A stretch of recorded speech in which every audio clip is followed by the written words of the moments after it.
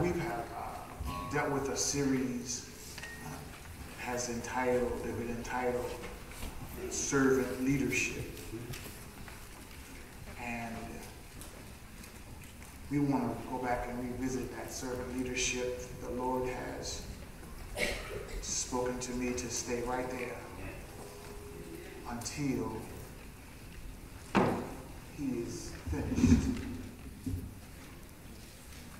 Amen. So I'm going to be obedient, and I'm going to stay right there until He says otherwise.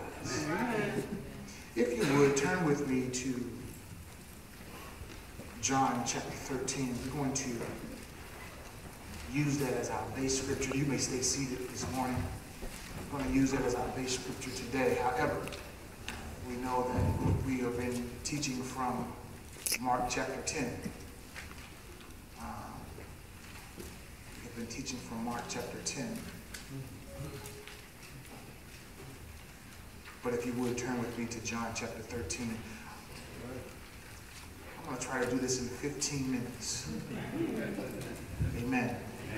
I think I'm going to have to move around because I'm getting some recoil. But the Bible says, now before the feast of the Passover, Jesus knew that his hour had come to depart from the world. Having loved his own who were in the world, he loved them to the end. During supper, when the devil had already put into the heart of Judas Iscariot, Simon's son, to betray him, Jesus, knowing that the Father had given him all things into his hand. Here's the key thing. Jesus already knew that the Father had given him all things in his hand. So when you know that God has already blessed you, equipped you for the work, then the obstacles that show up shouldn't faze you unless you are uncertain about yourself. See, when you are confident in who you are, and when you know that who you serve has all power in his hand, and that it's by his power and by his might and by his ability, then you don't have to worry about your ability. See, all you have to do is be obedient. See, because Moses stuttered. Come on, somebody. But he was obedient. Oh, we can talk about it all day. But he says now, listen, he says now, knowing that the Father had given all things into his hand, and that he had come from God and was going back to God, he knew his mission. He knew his purpose. He knew his purpose. And so forth. Now he rose from supper. He laid aside his outer garments and taking a towel, tied it around his waist. Then he poured water into a basin and began to wash the disciples' feet and to wipe them with the towel that was wrapped around him. He came to Simon Peter, who said unto him, Lord, do you wash my feet? Jesus answered him, what I'm doing, you do not understand now, but afterward you will understand. Peter said to him, you shall never wash my feet. Jesus answered him and said, well, if I do not wash your feet, you have no share with me. In other words, I come to serve, and if you can't understand that and you can't allow me to serve you, then buddy, you can't have a part of this. If you cannot develop an attitude to serve and understand that we have come to serve, then basically you're in the wrong field. Because I didn't come to be served, but allow me, Peter, to wash your feet. I'm trying to teach you something here.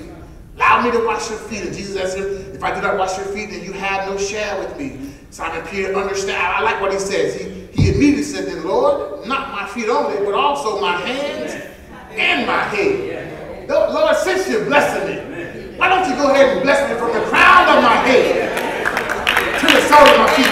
Because just one touch. I got to stay focused here. And so it says now, listen, Lord, not only my feet, but my head. But watch what Jesus said to him. Jesus said to him, the one who has bathed do not need to wash except for his feet, but is completely clean, and you are clean, but not every one of you. Jesus knew. It was no secret. See, let me tell you something. God places people in your life for a reason. Come on, somebody. And see, sometimes you're rebuking Jesus when you think you're rebuking the devil. Because God placed people in your life to get you to a certain place. See, when you know that God has placed, Christ knew that God had placed all things in his hand. So what Jesus was about to do wasn't going to shake him up. It was already a part of that, because the Bible tells us that when he came out of the wilderness, he handpicked the 12. The problem is with us, we get twisted, we get confused, we get discouraged because we haven't spent no time in prayer. See, you got to turn the TV off. You got to turn stuff off and close your gates to that worldly stuff so that then you can be sensitive to the Spirit of God. Hallelujah. Judas was just a devil helper, that's all. He was just a devil helper. The next time somebody comes to you talking crazy, just say, bless them, they're just helping the devil. Lord help them, they're just helping the devil. They're just a devil helper. Hallelujah. But how many of you know that it was ordained to fulfill, that Christ would go and fulfill his mission at the cross? So what he says now, he says now, listen, he says now, all of you are not clean. But for he knew who was to betray him. That was why he said, not all of you are clean. When he had washed the feet, he put on his outer garment and resumed his places, and he said to them, do you understand what I have done? You call me teacher and Lord, and you are right, for so I am. If I then, your Lord and teacher, have washed your feet, you also ought to wash one another's feet. And this is what I want you to understand. For I have given you an example that you also should do just as I have done to you. Truly, truly, I say to you, a servant is not greater than his master, nor is a messenger greater than the one who sent him. If you know these things, watch this. This is my title. I'm taking my text right here. Blessed are you if you do them. How many of you are blessed this morning? Blessed are you if you do them. I need to let somebody know that I know that somebody has been pumping your head up, and I know that they like the way you dress, and I know they like the way that, you know, what you do, but you are no greater than the next person. Come on, somebody. Oftentimes, God uses folk who people look over. And so I need you to understand that somebody here this morning, you're going through, and you feel like, well, I'm not worthy because I've done this out of place, and I've done that. I've been through this. God wants to use you. You know why? Because you don't give him the glory. See, folks who already got it going on, they tend to take God's glory. They'll say, well, you know, I did it because you ever watch somebody, you give them praise, and they just start cheesing? Like, yeah. But watch somebody who's humble. When you give them some praise, they be like, no, you know, I don't need to be out front. And that's the people that God uses. He uses folk. He uses folk who are so humble that they know when it's all said and done that God gets the glory. Stop thinking that you got to qualify yourself. See, some of us think that we got to qualify ourselves to be used by God. God does not often call the qualified, but he qualifies those he calls. I wish I had a couple. And so it is now. We talked about how the guys who just, James and John, who wanted the highest places of honor.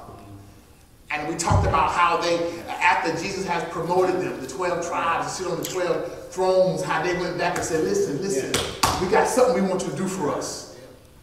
If you don't mind, can I sit on the right hand and my brother on the left?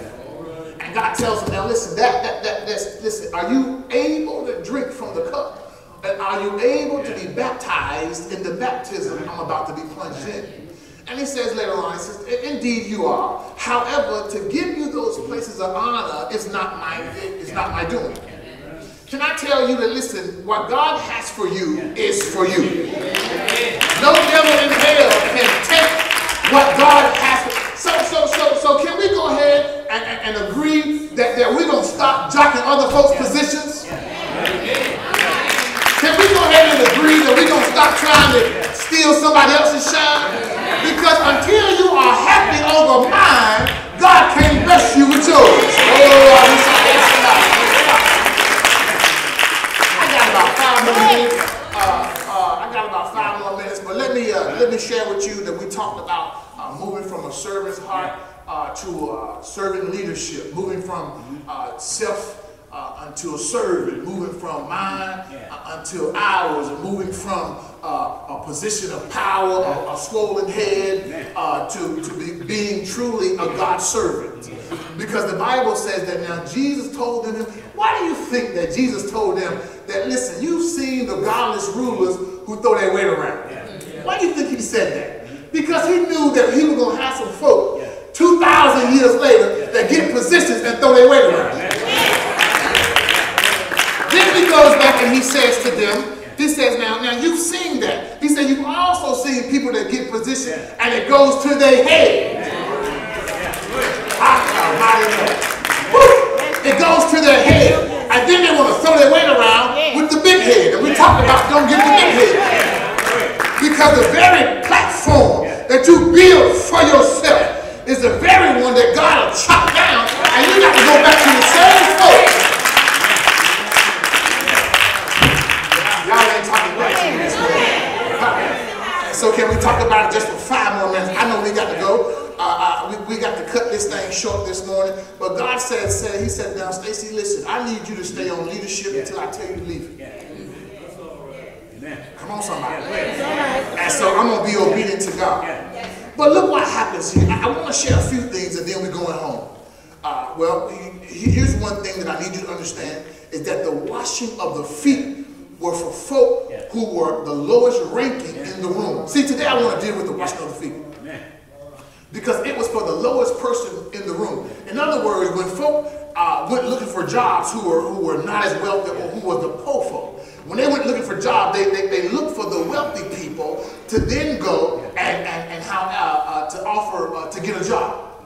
And so what happens now is they would become the lowest ranking person in the house or on the job.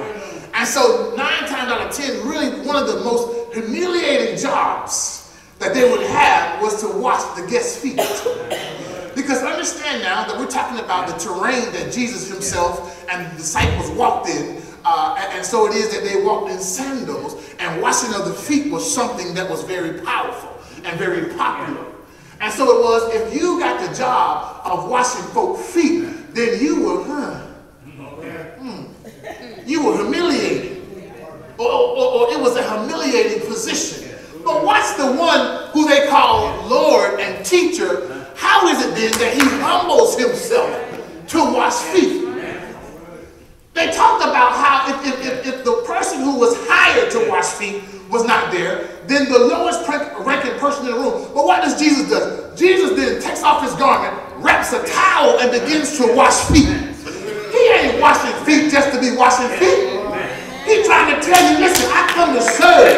And I'm getting ready to give you an example of when I'm called to the Father, what you should do. Don't get it twisted. Don't get the bowl of water. Don't get the towel and start washing your feet in the church as a symbolic. I'm talking about serving. Look at the symbolism for him serving. He said, for those who want to be great must first serve. If you want to be great, you've got to first serve. Why is it then? Why is it that folk always want to be have their name called? Why is it then that this is my show? I put this on. Doc, it's all about me. It's all about me. As a matter of fact, if y'all ain't gonna do it my way, I ain't coming. Sidebar. Jesus don't need you. Good God. If you gonna be selfish, then God will replace you. See, Judas was selfish. Judas sold him out for some coins, and then hung himself, and then he was replaced. Almighty, y'all ain't talking back to me this morning. So let's look look at this now. Can I have 5 more minutes? We got to get out of here. Those who are watching by YouTube, we got to go because we're having a service homegoing. But let me just tell you something. I want to leave you with this one point. God, this thing is so heavy. I wish I could deal with it like I want to. But there was a question raised in Bible study. Did Jesus wash Judas's feet? Good discussion. And we found out that yes, he did wash his feet. And so now that indicates to me then that even your enemies, you got to serve. You got to serve even the one who's trying to kill you. You got to serve even the one that is scandalizing your name. You got to serve even the one that's got a knife in your back. You got to serve.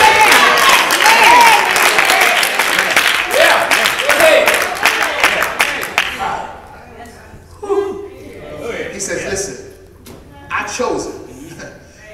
I'm going to wash his feet because I come for everybody, not for the rich and the famous, not for those who got a good name, not for those who live in the palace, but I come for everybody, and I come to serve.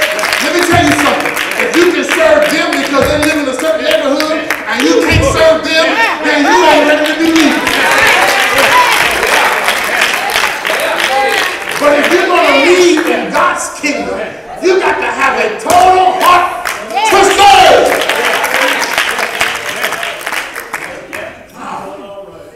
He takes off his garment. He washes his feet. The most humiliating thing to do in this biblical time was to get down and wash somebody's feet. And he says, and the Bible clearly shows us that he does it with the right attitude. Listen, you've got to serve. You've got to have a passion for ministry. You ever worked a job you know you didn't like?